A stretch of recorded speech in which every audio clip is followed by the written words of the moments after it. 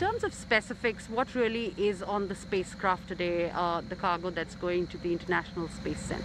Oh well, we've got a little bit of everything on this flight. We've got 6,000 pounds of cargo going up. We have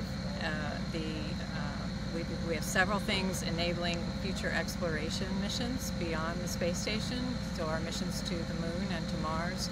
Not only do we have the toilet that you've heard about, but we have another one in our series of fire safety experiments called Sapphire.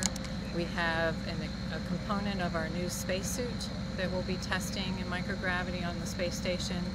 We have an advanced particulate monitor to measure airborne particulates, and several things that's going to help us enable future exploration missions. What's the total duration of this mission? It of course takes 2 days for it to actually reach the station, correct? Yes, it will dock on Sunday, and then it will be up on station for a while. The crew will unload all the experiments, and then the Cygnus will remain attached until it's ready to depart. And that fire experiment I mentioned actually happens after it departs as it's re-entering back to Earth.